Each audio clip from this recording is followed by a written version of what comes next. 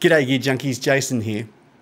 In recent months I've been doing a few videos on some famous series of Boss pedals, and you guys must be liking these videos because they're getting a fair few views. So I'm going to continue on this. Today I'm going to look at one of the smaller series, which is the OC Octave series. But before I get too far into this video, if you enjoy this kind of content, please subscribe. It helps the channel out a lot. So the first octave pedal of sorts was something called the Octavia, which was a pedal that was made by a guy called Roger Mayer for Jimi Hendrix in the late 60s. He made something that we know now as an octave fuzz. Some brands started to make their own version of this. MXR had the blue box and so on. But it wasn't until about the late 70s when we started to see people calling stuff clean octave. My only example of this is the Guiatone dual octave box. This is supposed to be the circuit out of a blue box without the fuzz. And I can tell you, as an octave effect, it's terrible.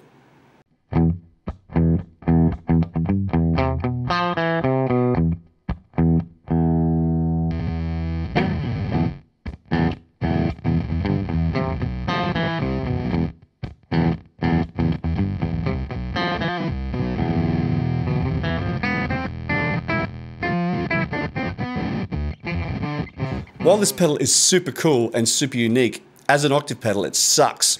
So it's not something you could use unless you're getting that sort of bit crush sort of sound. I did make a video about a year ago with this, getting sort of video game sounds out of it, which was super fun. But other than that, it's pretty much useless. In 1982, Boss was able to improve upon these earlier unusable designs, and they released this, the Boss OC-2 Octave. The earliest versions of this pedal, like this one here, are actually called the Octave. Now, they made it like this from 1982 till 1984. Then later that year, they changed it to the Octave. They also changed the shade of paint, made it a darker brown. The OC-2 here was one of the last Boss pedals to use the classic 3-knob layout. The controls are direct level, then you have a sub-octave level, and then a second sub-octave level.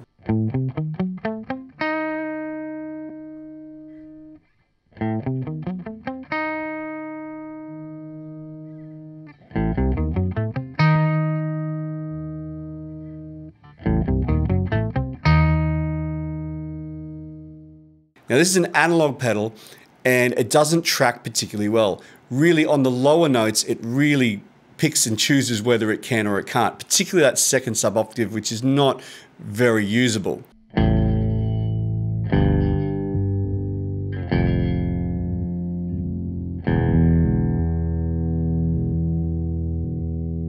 What I've noticed with this pedal is that it tends to track a lot better when you play up high.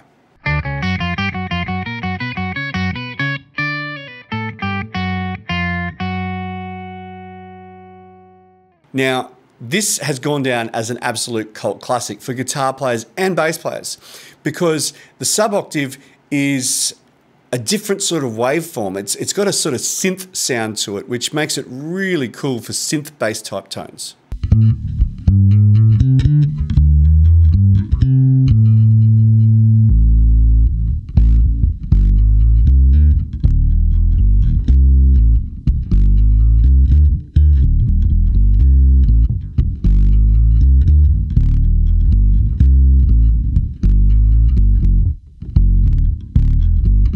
The OC-2 came out in a transitional year for Boss.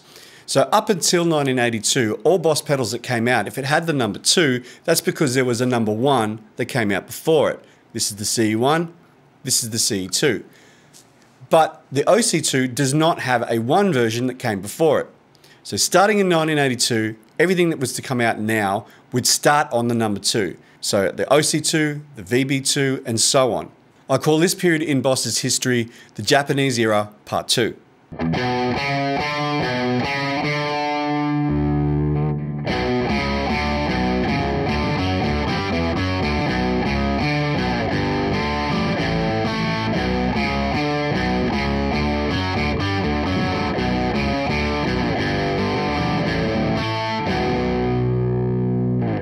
Such was the popularity of this pedal, it survived into the Taiwan era, so there are Japanese versions like this, and then there are Taiwanese versions which are a little bit cheaper on the second-hand market.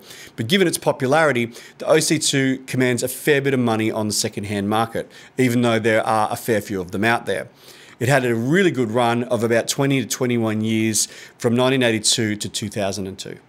Starting in 2000, we see a new era of Boss pedals emerge, which I call the digital era. Now, they'd made digital pedals in the past, but basically from 2000 to 2013, every pedal that they released was digital with the exception of the Mega Distortion. They start to replace a lot of their classic analog circuits like their analog phaser, analog flanger, and even classic designs like the CH1 and the CE-5. They go from being analog to being digital. This is no different with the OC series. In 2003, they bring out the successor to the OC-2, which is the digital OC-3. Now, I'm not a fan of this period of Boss pedal. In fact, this is my least favorite period of Boss pedal. However, the OC-3 here, I think, is one of the best digital pedals they brought out in this time.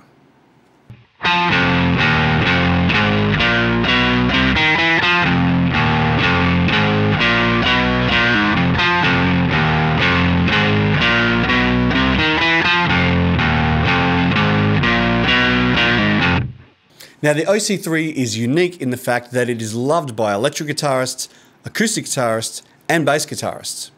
They've created a separate input here for bass guitar, which is better voiced for that instrument. It has 3 different modes. The first mode is called drive, which is kind of like a fuzz or a really thick distortion with a sub-octave.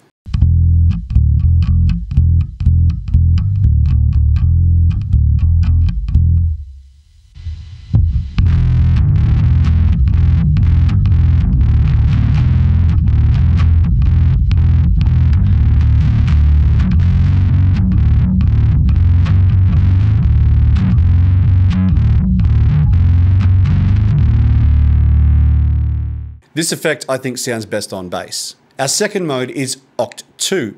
Now, this is basically a digital version of the OC-2. We have our direct level, we have a sub-octave, and then we have a second sub-octave. The biggest difference is that this tends to track a bit better on the low notes than the OC-2, but it still can be a little bit glitchy.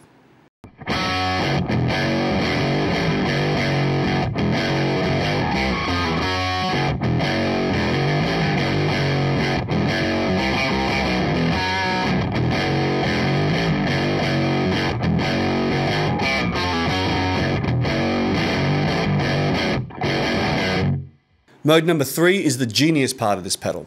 So the OC-2 and the first 2 modes of this are what we call monophonic, meaning you can only play 1 note at a time. If you play 2 notes or more at a time with this on, it will crap itself. It doesn't know what to do. Enter poly mode. All of a sudden you can play full chords and have bass notes on them. But the really cool thing is in poly mode, we lose the second octave.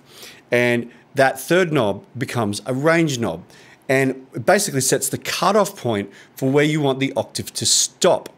So if you want to set this up just to basically have bass notes on the lowest notes of your chords, you can just fine tune it so that it cuts out on your higher notes and it's not there, but it's there on your lower notes, giving you the impression that there's a bass playing along with your guitar. And this is what I know a lot of acoustic guitar players love about this pedal.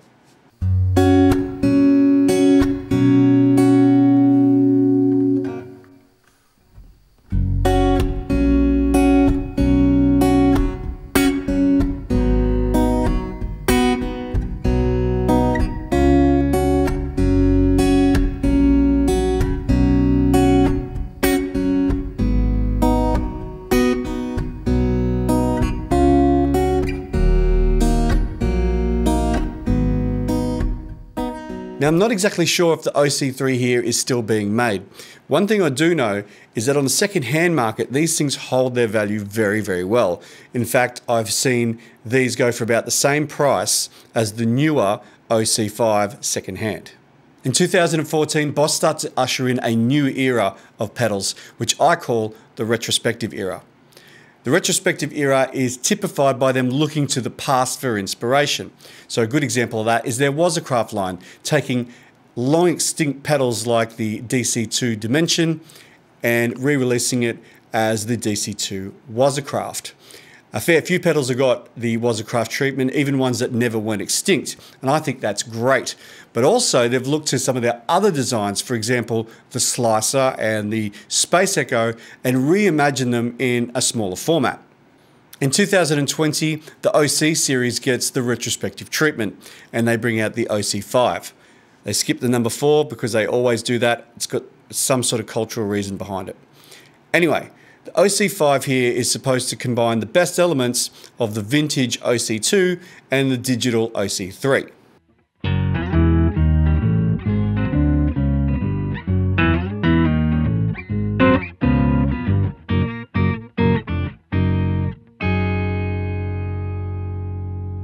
Down the bottom we have a little toggle mode which puts it into vintage mode. Vintage mode is supposed to have all the glitchy goodness of the OC-2. It gives us our sub-octave and our second sub-octave, and it's supposed to glitch out just like the OC-2 used to.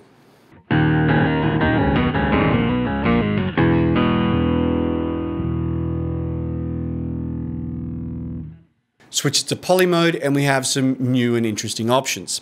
So they dispense with the second sub-octave and replace that with an octave up. So you now have an octave up, an octave down, and your direct level. This gives you those really cool organ-like sounds.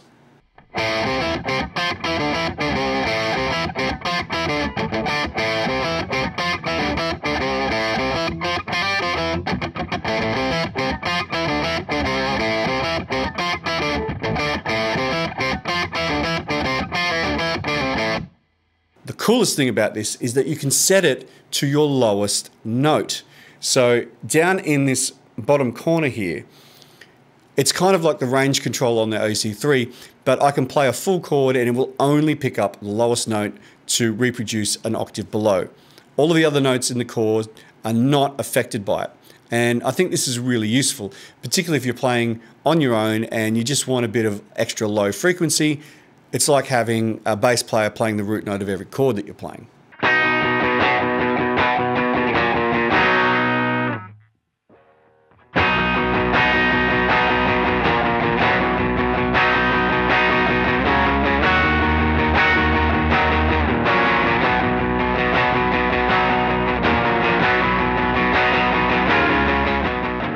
Once you start to move that range up, it becomes like the range control on the OC-3.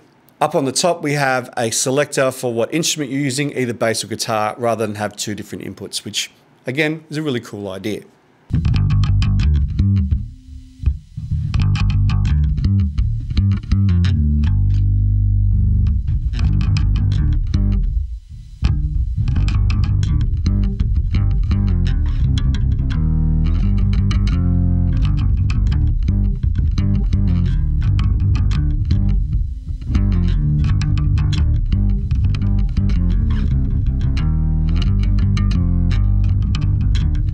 I don't think that the vintage mode on this quite nails the OC-2 sound, but it's pretty close. But I love the idea of looking to the past, but also giving us cool new modern features. And I'm really looking forward to seeing what other amazing creations that Boss come up with in the next few years. So if you're a fan of the Boss Octave pedals, let me know in the comments below. Tell me which one's your favorite and how you like to use it. If you like this kind of series, I have a playlist that has all of my other Boss series videos in it. So if you enjoyed this video, please give it a like, and if you haven't already, please subscribe. You can join the Middle Aged Gear Junkie Facebook page by clicking on the link in the description, and you can support this channel by going to the Middle Aged Gear Junkie store and buying some merchandise. Other than that, my name is Jason. Have a great day.